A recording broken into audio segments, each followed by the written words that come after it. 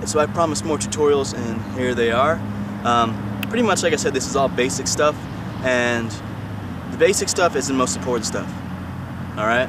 All the crazy, twisty, off-axis, weird stuff that's out there, it's cool and everything, but if you have good foundation, you're gonna have a better time doing that weird stuff, okay?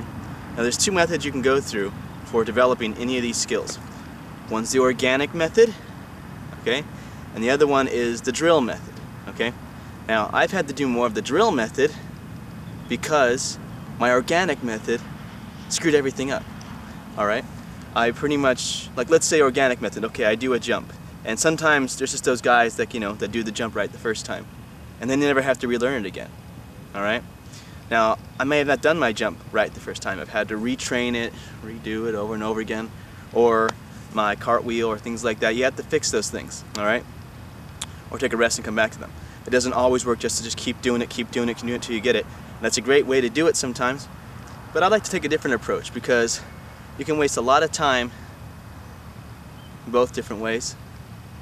And so I like to go with drills sometimes, and then sometimes the organic method, because sometimes you just got to chuck a double back to see what it feels like, you know. But there's other ways to do it than that, way better ways. All right. Anyway, here's the basic acro we want to work on. So we're doing forward roll, backward roll, handstand, and cartwheel, and just see what it is. And then I'm going to go into deeper detail on these at a later date. So forward roll, backward roll, handstand, and cartwheel. Okay, here we go.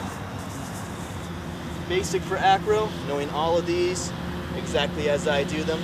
Alright, starting up, forward roll, nice straight line position, arms behind the ears. Okay, bend forward, touch the floor, tuck the head into the belly button, bend the knees, push, stand up, back to straight position. Okay, do it again, forward roll, arms start up, right behind the ears in a nice straight line. Okay, from here, bending forward, head tight to the arms, bend the knees, bend the arms, back up to that straight line position. Okay, I'm well aware one of my shoulders, one of my arms goes back farther than the other. Had an injury a long time ago, and one of them thinks that it's straight, and it's not. I can even see it when I do the shadows, so yes, I'm well aware of that. Okay, backward roll. All right, same exact idea, only going backwards. Pretty much if I was to take a remote and press stop rewind for backward roll, it would be this. Okay, from here, sit down, tuck head in, push back, stand up. Okay, do it again for you. Alright, arms are up in that straight line, sit down, arms come in, push off the hands, stand up. Alright, so if I did a forward roll in reverse, that's a backward roll. Okay? Now, handstand. Alright? Most important thing in a handstand, you're pushing through the shoulders. Alright? A lot of people tend to bend into the arms and the shoulder socket gets pushed into the shoulder blade and the rib cage, and it's not good for you. Okay? If you ever want to get to that one-handed handstand or anything like that, that's a goal for you, you gotta learn how to push through the shoulders, extending upward. Alright? It gets your shoulders tired a lot faster. That's a good thing. We're building more muscle and stabilization inside there. Okay? And over time, we get used to it. So, basic handstand, there's I think 3 or 4 phases in it, from what I remember from the top of my head. First of all, you want to have a nice deep lunge. Well, not deep lunge, but nice lunge. Arms again up by the ears back here. Now our goal is to just tip over and end up in the handstand. I'm already pressing through my shoulders. I go from here, I lean forward, put all the weight into my front leg. Notice it's bent. Back leg is up. Hands come down. Up. To my handstand position. And I'm pressing through, walking a little bit. Come back up, down. Alright? So yeah, straight it up. It happens. Do it again for you. I'm going to go a little slow. A little slower this time. I'm just going to go up, tap, come back down. You don't have to worry about holding this just yet, but you do want to try and get to that position. And you're always pushing through the shoulders. Alright? Lock the arms out, push through the shoulders. Lunge position, pushing through. Leg comes up, you're in your lever now. Touch together, pushing through. Back down exactly the way you got up. Coming down exactly the way you got up into it. So we have our forward roll, backward roll, handstand, and cartwheel. I'll do one facing you. From here, arms are up, pushing through the shoulders, lifting up. Back leg comes up first, then hands come down. Touch. Back up again. Do one more time. Here, leg up, hands come down. Touch. And back up again. Bringing the arms back up out of your handstand.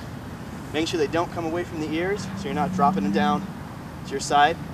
It's going to help you with your sets, and takeoffs and everything like that. So the more you're likely to bring them up to the top, the easier you're going to be helping you with jumps once you start doing round offs, cartwheel rebounds, and things like that. Okay, so it's essential. It's good for you. Then we have your cartwheel. All right, I'm going to do this one at an angle. Pretty much the cartwheel is where most people start really messing up. First of all, you have to decide which side is your cartwheel, all right? Usually it's the same side as you do your handstand, mostly. Otherwise, you'll see what I mean. That's why I'm talking about. I'm gonna put some other tutorials based off this one that are gonna go in depth into each and every type of thing involving that cartwheel or the handstand or the forward roll, backward roll, all right? But this is a beginner spot, so just putting it together. So we have one leg forward, one leg back. Again, arms are up, okay? Gonna push through the shoulders, lift the leg up behind you, all right? Lift the leg up. You don't turn until your hands touch. And you're back up on the other side. I think I went out of frame there. Do it again. Come right here. Arms are up, okay? Lifting upward. Leg comes up, you do not turn. Finish. I am facing the opposite direction of when I started. All right? There are sideways cartwheels. There's reasons for them. But this one, start one way. Face the opposite way. 180. Other direction. That way. All right? Useful for you. I'll do it toward the camera. Okay? And right here. Gonna lean forward, leg comes up. Do not turn, then you turn. Finish, arms up, facing the opposite way. I'll do it away from the camera, for the heck of it. Okay, right here, nice lunge. Wait for it, then you go. And I was a little off that time. Okay, do it again for you. Make it look nice. Okay. Here, wait for it, leg goes. And a little off step, sorry. I'll just blame it on the angle of the floor. So we have our forward roll, backward roll, handstand and cartwheel. Sorry if I faced away a few times and I was still talking. I know you can't hear me when I do that. Apologize. Yeah, let's start with that. Forward roll, backward roll, handstand and cartwheel. All right, basic starting stuff for your acrobatic, gymnastic, tumbling stuff. Without that, you're gonna have a hard time learning some of the other skills. And I know some of you are like, no, that's not true. I learned a backflip just doing it. Yeah, and then I have you do a backward roll on the floor, and it's kind of embarrassing because you can't even do that. You can do a backflip, can't do a backward roll. Now, not dogging on you, just saying, sometimes it happens. Anyway, sorry, there was a motor vehicle that went by, big ATV. Yeah, basics, important. I'm gonna go into detail on each one of these. Forward roll, backward roll, handstand, and cartwheel. All right, and yeah, just enjoy it as it is, and I'll see you guys next time. All right, peace.